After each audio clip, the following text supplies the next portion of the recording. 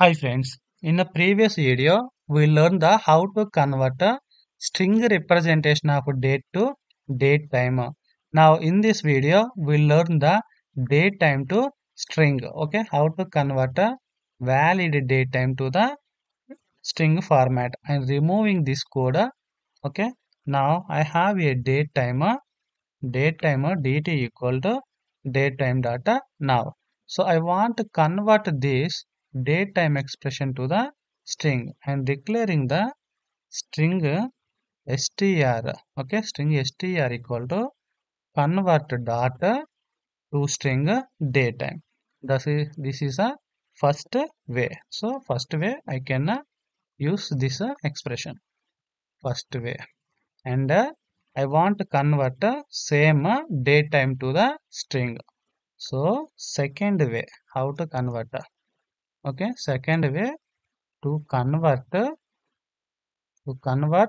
date time to string. Date time to string. Now I'm declaring the one more string str. So we can give string name anything. Okay, we can give anything. Now date time. Okay, this is a datetime dot toString. I can directly use a datetime data toString. This is a second way and third way. Okay, third way to convert datetime to string.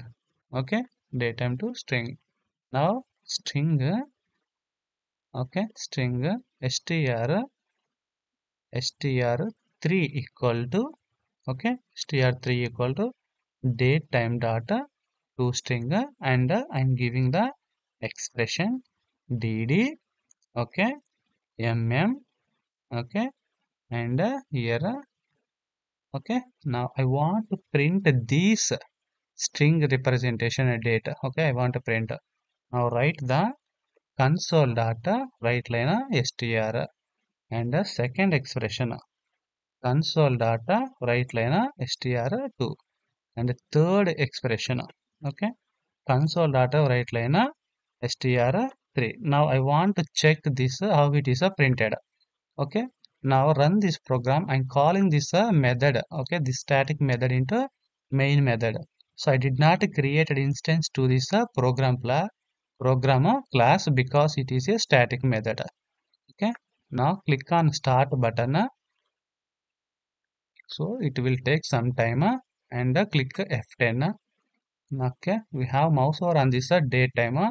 So it is giving the today data because I given a date time data now. Now click on F10, mouse over on str. Now see it is giving okay, it is giving 11/05/2023. Okay, now click F10. Now see str2. Now again it is giving a in a string format in a double quote. If you observe this date time coming in a double quote. Double quote means it is a string. Okay. Now click on str3. Now it is giving 11/05/23 and I mouse over on this str. It is giving with the time also. So and I given a two string. I want to only date time here. I don't want a time. That is why I given a expression. In a previous video, I explained you how to write a date time on different formats. So if you not watch that video, please watch that video and after that watch this one. Okay, now click on F10. Okay, click on continue. Now see it is printed first two strings with the time also. Third one it is printed only date, month, year because I given a expression. So like this in a real time also we have to convert date time to the string. So these are the ways to convert date time to string format. Okay friends, thanks for watching the video. Have a nice day.